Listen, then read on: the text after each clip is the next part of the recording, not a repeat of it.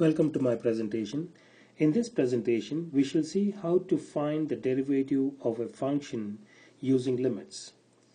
So let us try to find the derivative of this function. F of x is equal to x squared. So to solve this problem, we're going to solve it in these different steps. Step number one. In the first step, we're going to write the formula the way we know it. The formula for the slope or the derivative is going to be equal to the limit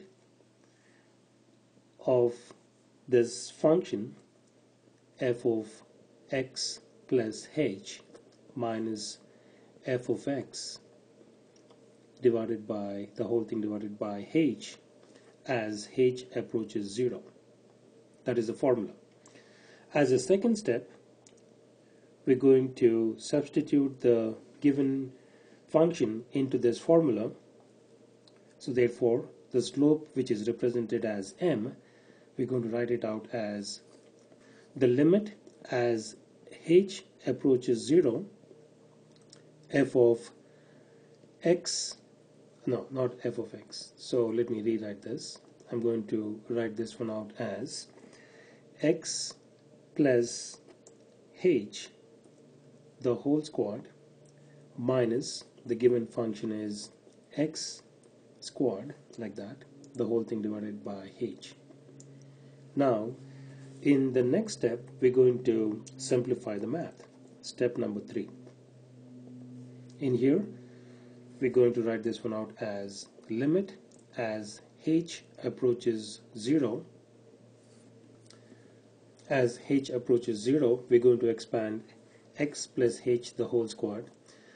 When we expand that, this is going to be as x to the power of 2 plus 2 times x h plus h to the power of 2 minus x squared, like that, the whole thing divided by h.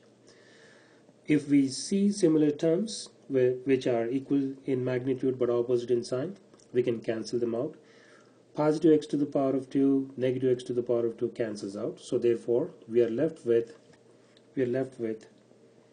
limit as h approaches 0 is equal to h is common in the numerator part, so we can write that as, we can take the h out and then write it out as 2x plus h, the whole thing divided by h. The reason I did that was because the h is common in the numerator and denominator, so therefore that cancels out, leaving us with this part of the equation. Limit as h approaches 0, we are left with 2x plus h, like that. So now, if we were to apply the limits to every one of the functions in every one of the terms inside the limit, so we can write it out as follows: limit of the function 2x, as h approaches 0, plus limit of the function h as h approaches 0.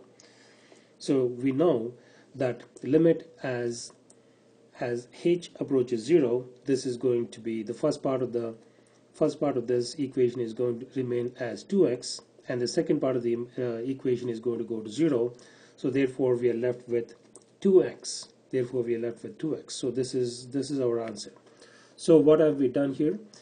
What we have done here is as follows: if the given function f of x is equal to x to the power of 2, then we said the slope or the first derivative of this function is equal to 2x, and that is what we have proved. Here.